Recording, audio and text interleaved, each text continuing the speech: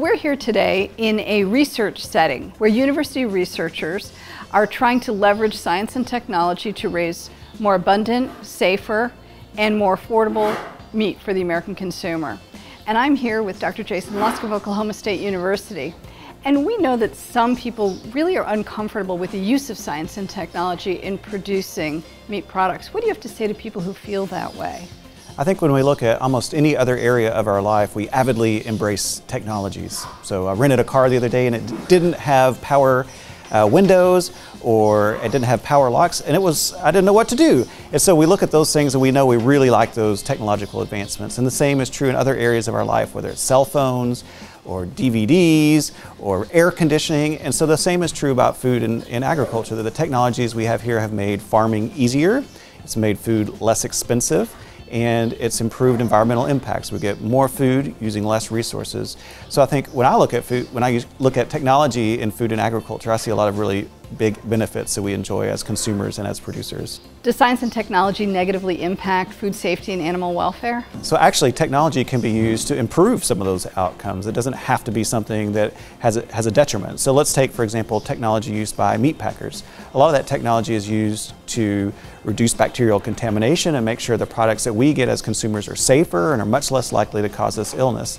And likewise, we can use technology on the farm that can improve animal welfare outcomes. For example, we don't want animals stressed. Farmers don't want their animals stressed because they're not going to grow as productively, and animals that are stressed are not going to make good tasting meat. So there are a lot of technologies and practices that producers can use that also have benefits for the consumer.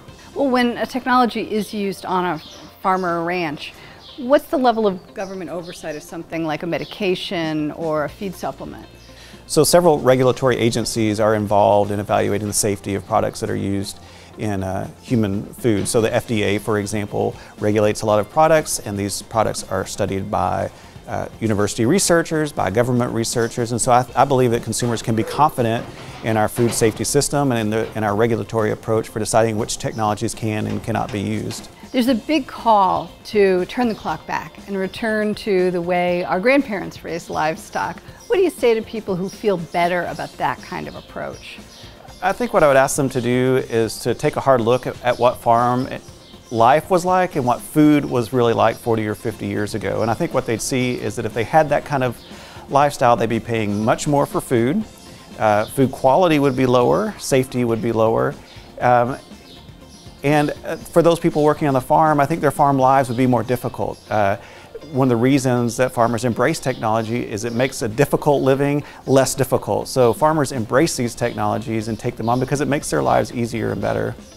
So what's your bottom line message to somebody who's really worried about our high-tech food production system? So I think when I look at the recent history, a lot of the changes I see in food and agriculture are really positive. These technologies can actually help us address some of the most pressing problems that are facing food and agriculture.